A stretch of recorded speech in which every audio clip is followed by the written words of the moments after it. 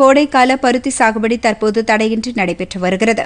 வெயில் காலங்களில் பருத்தி ஆடைகள் உடுத்த உடலுக்கு மிகவும் ஏற்றதாக அமைந்துள்ளன. மற்ற செயற்கை இழை நூல்கள் பல வகைகளில் வந்தாலும் அவை பருத்தியைப் போல அமைவதில்லை. நாகை மாவட்டத்தில் பல்வேறு இடங்களில் பருத்தி சாகுபடியில் விவசாயிகள் நீண்ட காலமாகவே ஈடுபட்டு வருகின்றனர்.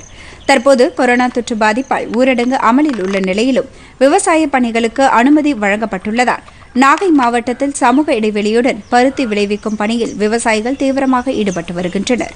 இந்த பருத்தி வியாபாரிகளால் கிலோவுக்கு 40 ரூபாய் முதல் 60 ரூபாய் வரை கொள்முதல் செய்யப்படுகிறது. பருத்தி விவசாயத்திற்கு தண்ணீர் செலவு குறைவு என்று விவசாயிகள் கூறுகின்றனர்.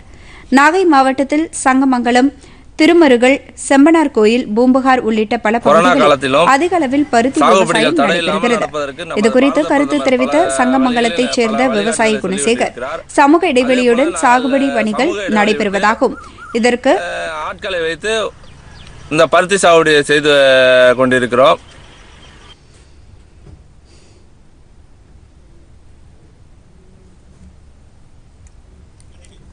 இதன் மூலம் விவசாயிகளும் விவசாய தொழிலாளர்களும் பயன்பெறுவதாகவும் நல்ல வருவாய்க்கு வழி ஏற்பட்டுள்ளதாகவும் பழையனூர் மேல்பாதி பகுதியைச் சேர்ந்த விவசாயிகள் தெரிவித்தனர். மானியம் வழங்கணும்.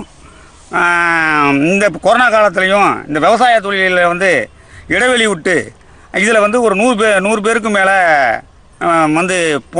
வேலை செஞ்சுக்கிட்டு இருக்காங்க. மேலும் மேலும் எங்களுக்கு நல்லதை செய்ய வேண்டும் என்று கேட்டுக்கொண்டு பிரதமர் அவர்களுக்கு நன்றி கூறி விடைபெறுகின்றேன். நன்றி, வணக்கம். கொரோனா தடை உத்தரவு காலத்தில் எங்களுக்கு கவர்மெண்ட் ஒரு விவசாயத்தை தடை இல்லாமல் பண்ணி கொடுத்துறதுக்கு பாரத பிரதமருக்கு நன்றி.